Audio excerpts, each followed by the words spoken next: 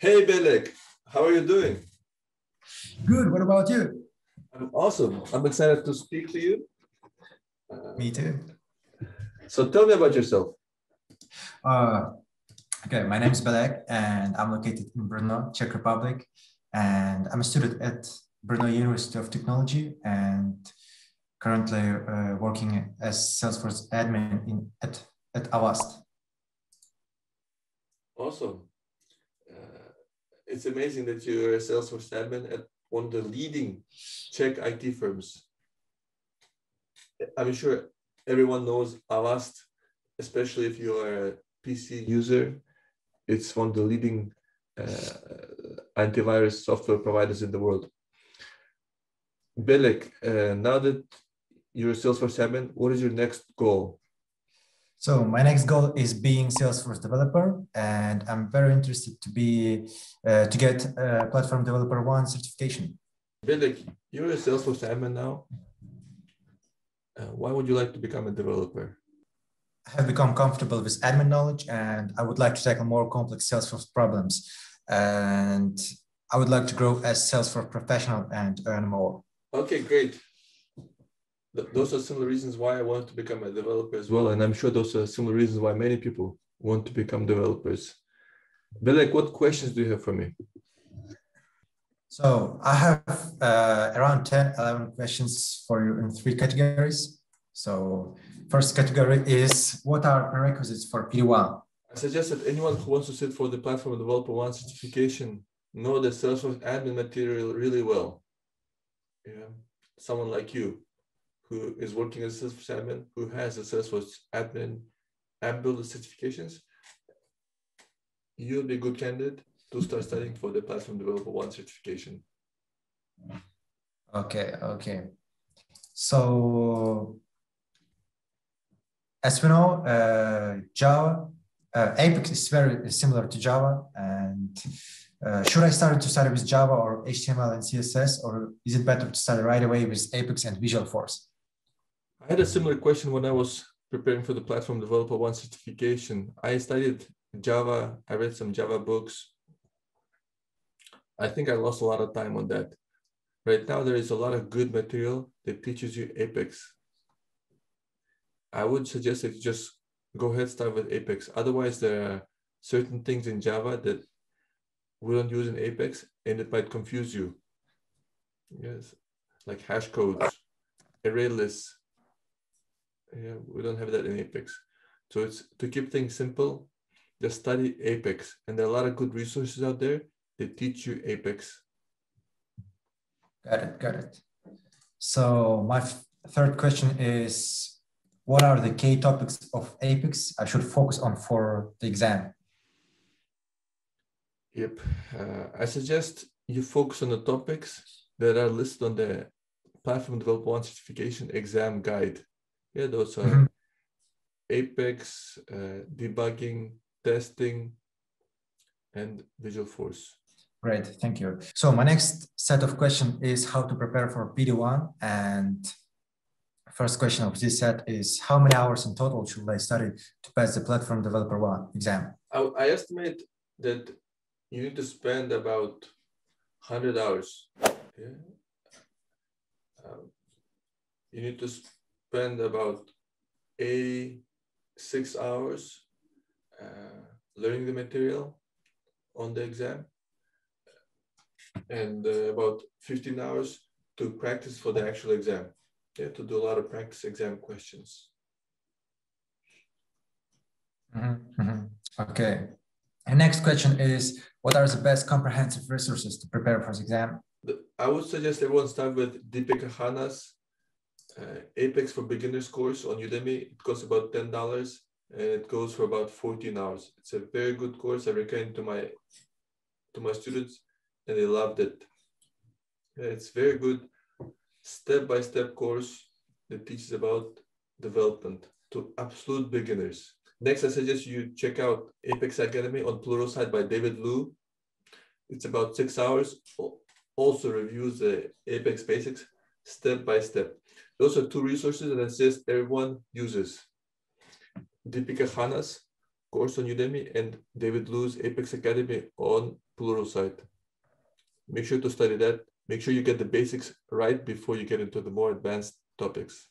Okay, it's very important that you know the ABC before you start writing sentences, before you start building words. Next, I suggest Walid El-Khor's course on Udemy. He has a very nice course about preparing for Platform Developer 1 certification. It's about $10 and it takes about 16 hours to complete that course. And once you've completed all this, 3 courses, I suggest you do practice questions. You can find a lot of practice questions online, do them, try to understand what are the right answers, why the other answers are incorrect, and you should budget about 20-30 hours for these questions. When I completed Deep Kahana's course, I realized that I need more Apex practice exercises. Can you tell me where to get exercises for practicing Apex skills? Because usually when I Google for it, I always find exercises that are too difficult for me. Yeah, that's a very good question, because it's important that you put your knowledge to practice, that you tackle real business-like scenarios, that you solve business-like scenarios using Apex skills, and that it's important that the exercise start out as very simple and gradually build up, so that you build up your confidence, you build up your skills. For this purpose, I have prepared 40-day Apex exercises course, which start out from very simple exercises, and they get in difficulty, they build up in difficulty, and on day 40, you'll be tackling exercises that are similar to technical interview questions at companies such as Google, Amazon, and Salesforce, in which actually I have collected from personally for sitting at interviews with these different companies. So these are actual interview questions that candidates will see. So one thing you can do is check out my 40-day Apex exercise course, so that you start out with simple exercise and tackle them in progressing difficulty. Thanks. Usually during learning, I often get stuck or confused. Can you tell me where can I find a mentor and answers to my questions? When you're learning Apex, it's very common that you will be stuck. A lot of things will not make sense for you.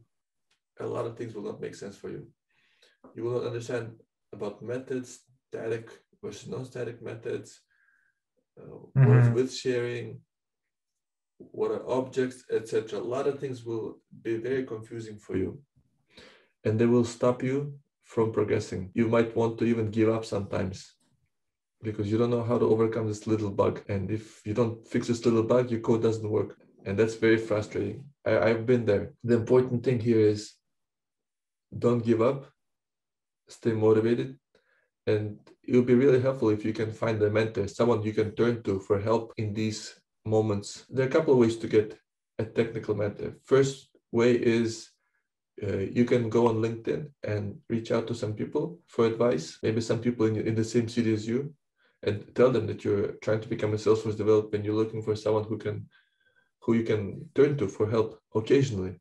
Be very nice to them. Thank them for their time. That's one way. Another way is to go on upwork.com. There you can find a lot of developers from around the world for a very good price, $20, $30 per hour. And you can reach out to them when you're stuck. Yeah, there is a lot you can accomplish in 1 hour of discussion. There's a lot of questions you can get answered. So it's a very good investment of your money. The more problems you tackle, the more problems you overcome, the faster you'll be progressing in your career, in your knowledge as a Salesforce developer. Yeah, but don't turn to a mentor right away when you're stuck. Yeah, let yourself be stuck there for 2-3 hours, so that you struggle. Try different resources. Try Googling, YouTubing. Do all your best. Okay. Once you've exhausted all possible solutions, say after 2-3 hours, then turn to the mentor. Yeah. Otherwise, if you always turn to the mentor, you will not be learning as much. Okay, so my next question is about methods for learning to code. What can you suggest? What are the best methods? There are a couple of things you can do to accelerate your learning of Apex. Yeah. You, like myself, you did not study programming in university or in high school. We don't come from technical backgrounds. Yeah. And so learning to code is not easy. But there are a couple of things we can do to accelerate this learning process. First thing you can do is make YouTube videos. Document what you have learned. If you find out what is a method and what's the difference between a static method and one non-static method, make a YouTube video that explains this. 5-minute YouTube video. It will be very helpful for you because it will really force you to understand this concept as you're making the video. And also, a lot of other people who also coming from non-technical backgrounds might find your video very helpful. Second thing you can do is teach others. Teach your girlfriend, teach your friends about what you've just learned. As you try to teach them, it will also force you to learn. And once you can teach them, that means you've mastered the topic. And third thing you can do is see if there are any ways you can use Apex at work. Yeah, maybe there's a process builder. Maybe you can convert the process builder from, maybe you can convert the process builder to Apex. Or you can convert the workflow to be in Apex. Maybe you have certain validation rules. Maybe you can convert them to Apex as well. See if there are any opportunities for you to apply your Apex knowledge at work. That would be amazing. Okay. And so these are the 3 ways I suggest you use to accelerate your Apex learning. First is make YouTube videos. Second is teach your friends, family. Third is find application for Apex at work. Okay, got it. So learning to code is not easy. And sometimes I lose my motivation when I can't understand some topics. And how can I motivate myself to learn Apex daily? And how do you motivate yourself every day? It's very important that you study Apex daily. Mm-hmm. It's very important that you study daily, yeah? Not on weekends only. You have to study it daily. When you study something daily, you make tremendous progress. You don't even notice that you're making progress, but you are. You are, yeah. Have a routine. Every day when you wake up, study Apex for 30 minutes. When you come home, study Apex for 2 hours. Okay, do that every single day. Okay, daily progress beats everything. When you study every day, many topics will start making sense very quickly. Okay, they will start becoming a habit. Writing an Apex class, writing an Apex method will become easier and easier. So first thing to do is just you have to do it, okay? There is no need for motivation, just every day have a routine, have an Apex study routine every day, morning, evening, okay? Create a Google Calendar event from 7 to 7:30 a.m. you review, and then from 6 to 8 p.m. again you study, okay?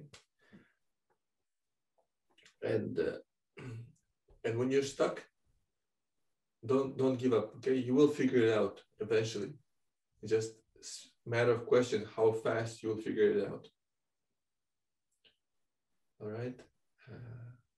There are a lot of good online resources you can turn to for help, like Salesforce Stack Exchange, Reddit, or you can go to your Salesforce mentor, or to Google. You will figure it out. It's just a matter of time.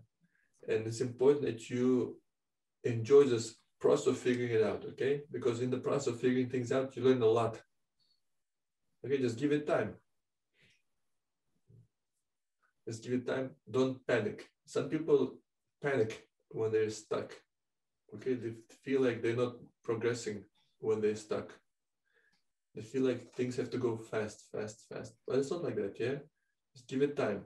Give it time. You will figure it out. You will understand it. And just make sure to do it every single day. And very quickly, you become a pretty good junior Salesforce developer. Okay. Got it. Okay, so my last question is, once I got B1 certification, what are the next steps? What should I do? Once you get the platform developer 1 certification, you should spend some time reviewing the topics that you've learned. Make sure to do the Apex 40-day exercises. There you will put your knowledge about writing a trigger, writing the class, writing a test class to practice. Okay. Take some time, take a couple of months to practice Apex. You can become very comfortable with it. And so you have become comfortable with Apex, you can start learning Lightning Web Components and JavaScript. Thank you very much. Thank you very much. Good luck, Bilek.